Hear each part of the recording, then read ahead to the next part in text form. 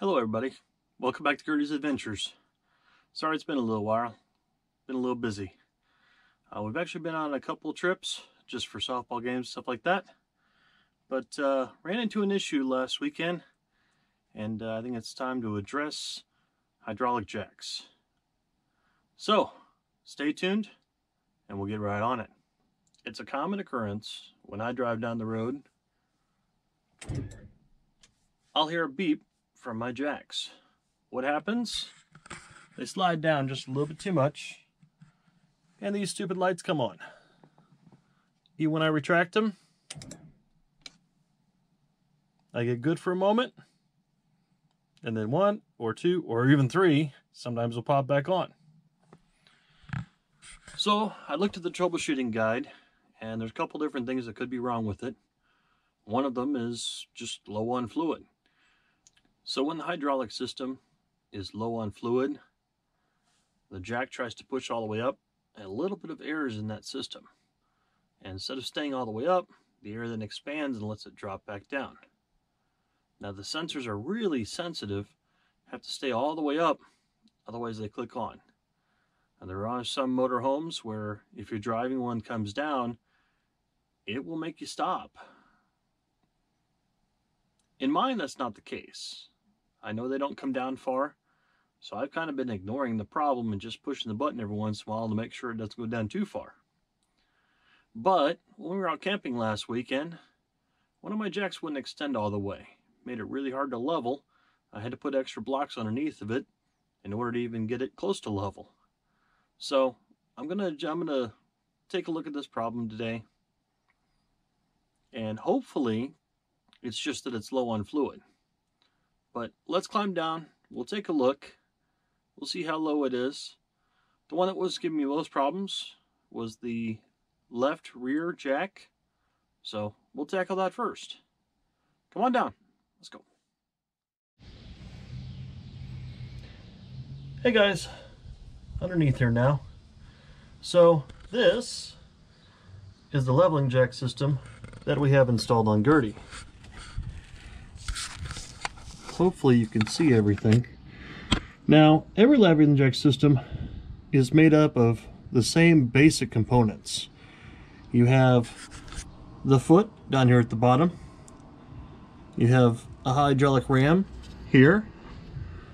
These lines, 1 and 2, that again go to a pump system. You have the controller device. These are some relays that control the pump. You have the pump itself up here, and in my case I have a reservoir here, and then you have this switch here, which is what tells the system that yes, the jack is all the way up, and that's what controls the lights up front. As you can see, there's a little bit of play in mine, so my foot itself, this needs to be tightened down a little bit. That was one of the recommendations in the manual.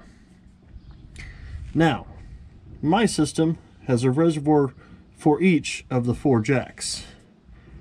Some systems have one reservoir that covers the back 2 jacks and one for the front 2 jacks.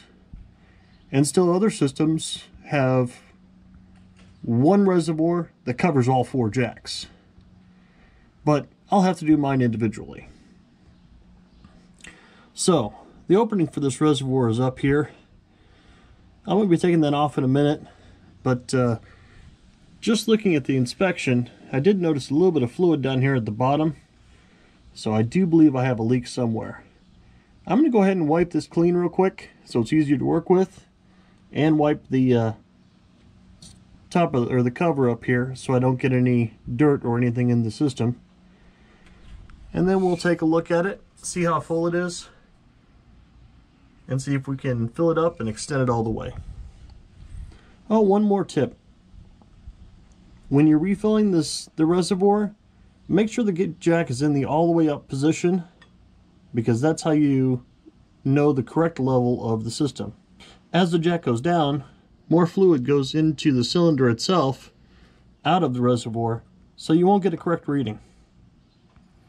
Alright, let me wipe this thing off and we'll get back to you in a minute. Well, I've got the top cleaned off now. As you can see, the cap for the reservoir is actually red. It looked black. So I know it's pretty well cleaned off. A little bit more to clean around the edges. I'm going to flip it off real quick and let's take a look at see the level. So to check the level of the system, I'm simply going to remove the cap, set it aside,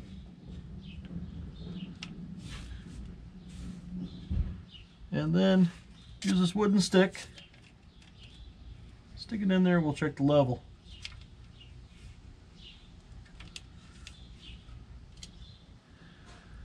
And we're almost 2 inches down.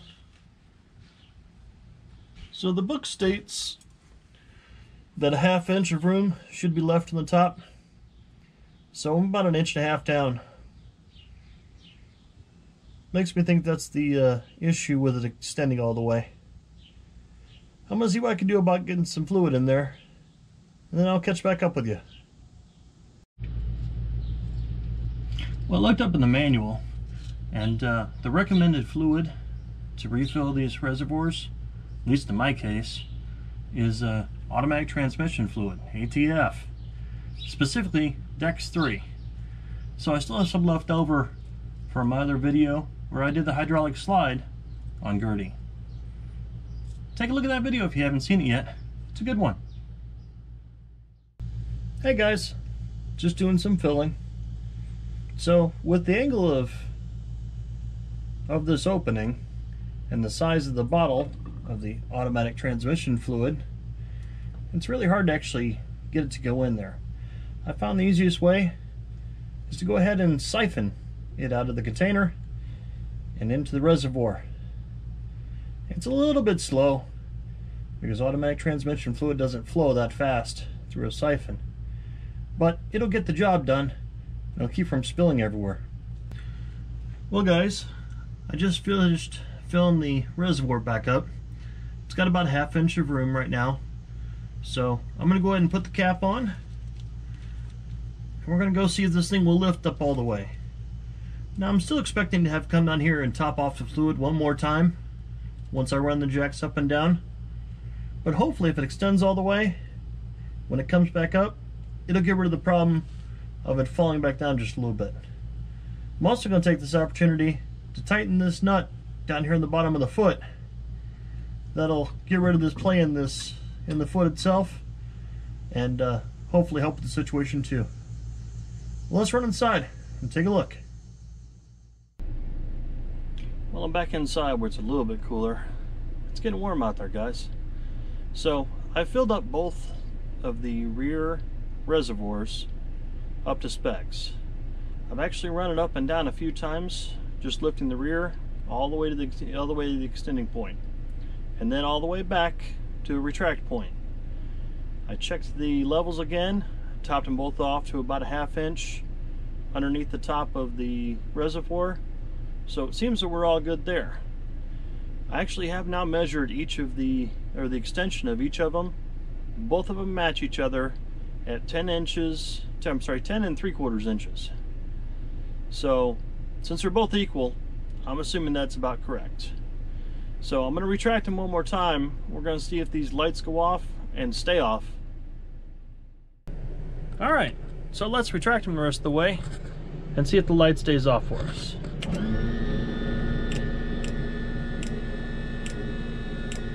And the front too, we're all the way up, we're all the way extended, so it'll take them a moment.